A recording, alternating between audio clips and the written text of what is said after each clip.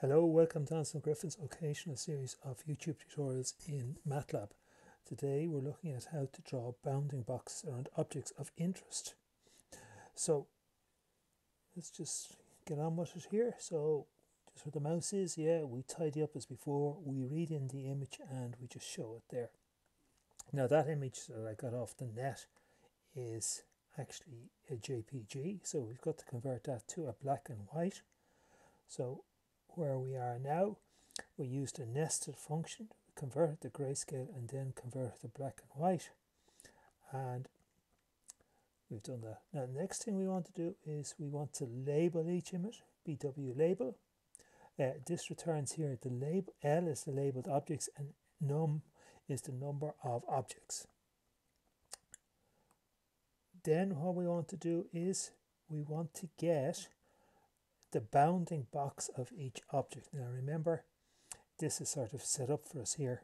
If we just look up here, white objects are the objects of interest and black is the background. So what it will do is it will go around and get the bounding box properties of each particular object. So they are there, and there, if memory serves me correct, there is 14 of them there, so it'll give me the x, y, and the extent in x and the extent in y. And now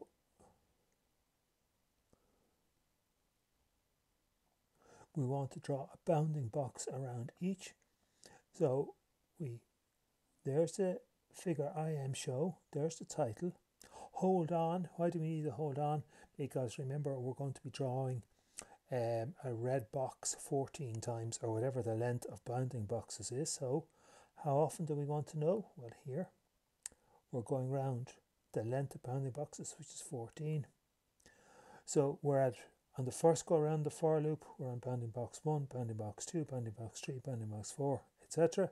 So then we use the rectangle command to position.